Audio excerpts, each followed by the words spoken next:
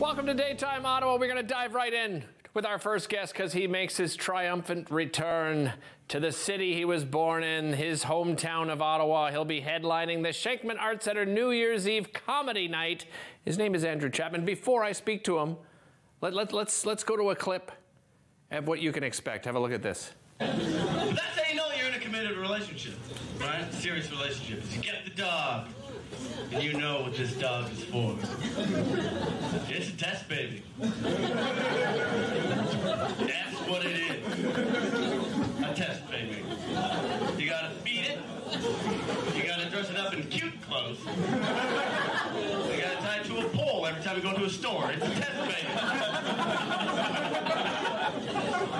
If you're in a relationship and you've got a cat, that is not a test baby. That's more like you're taking care of an estranged drunken uncle. So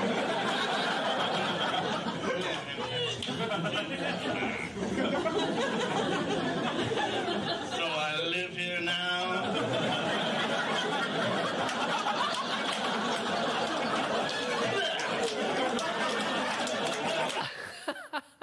Well, our next guest, Andrew Chapman, he needed a test baby because, well, he's a new dad. Andrew, welcome to the show and congratulations. And so, how old is your little one?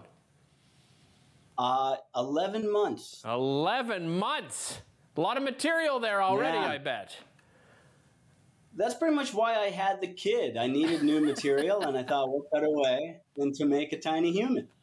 Andrew, let's talk about growing up in Ottawa. Whereabouts did you grow up here in the Ottawa region? I grew up in Dunrobin, which West Carleton High School, all that kind of stuff. And that's actually when I started doing stand-up, was in high school. Yeah, what inspired you? Was there somebody that you sort of looked up to at school, or like or was it, you know, did you grow up in comedy? I grew up the youngest of 5. Okay. In the middle of, you know, what some would say nowhere. So you needed to do something. And I don't know. I mean, we just watched comedy a lot. It was a great escape.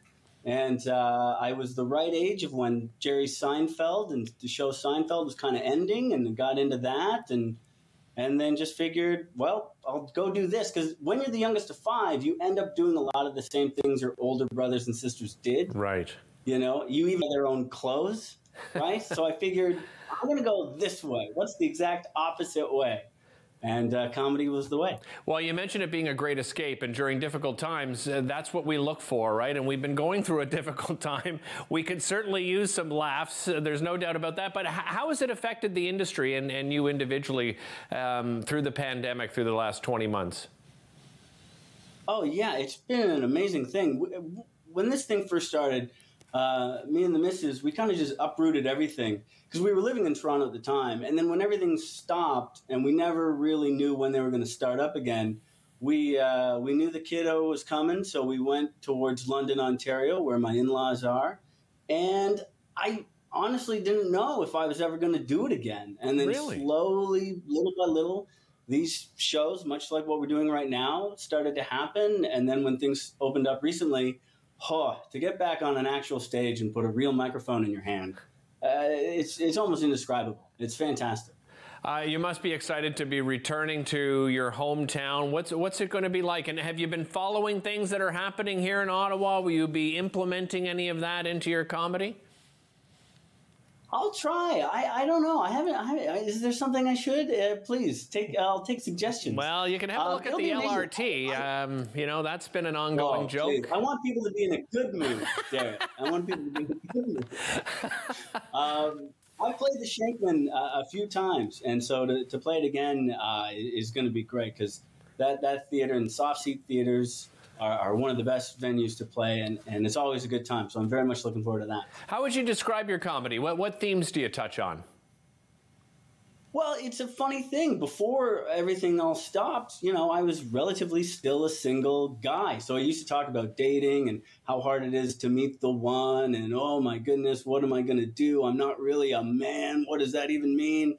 And now, 20 months later, I got a wife. I got a kid. I own my own car. Yeah, I'm totally different things. So for me, it's going to be that POV of still, you know, a boy trapped in a man's body kind of a thing, and how I've navigated the last 20 months of fatherhood. You've gone through a lot in the last 20 months, obviously. Let's talk about some of the other talent joining you. Yeah, we got Chris Locke, and hosting the show is Jackie Pierco, who I know from Toronto. I spent many years in Toronto doing the clubs there, and had the great fortune to work with them a few times at Comedy Bar. And let me tell you, it is very hard to please everybody, but with the three of us, I think we may be able to do it.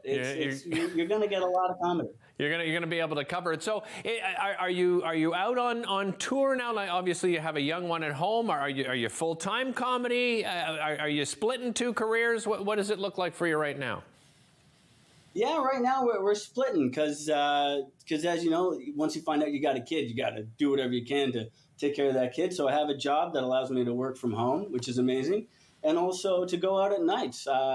I didn't know there was quite the comedy scene in London, Ontario, but there is, and I've been going out and testing the material and kind of trying to remember the old stuff and that kind of thing. And it's almost like starting over, which is kind of cool. Yeah, no kidding. And obviously, you said, I think you automatically have new material with a young one there. Parenthood will be a big part, I'm sure, of everything you discuss going forward. Andrew, we're so excited to have you back in Ottawa, and I can't wait to see you. I'll share the details with everyone. Take care of yourself, and we'll see you on New Year's Eve. Yeah, great to see you. Thanks very much. Again, everybody, that's at the Shenkman Arts Center. That is the Shenkman Arts Center New Year's Eve Comedy Night. You can head to shenkmanarts.ca to get your tickets, find out more information. The tickets will go fast, so make sure you get your tickets ahead of time as soon as possible. Coming up after the break, we'll tell you why there's such a great need for blood donations in the month of December. Don't go anywhere.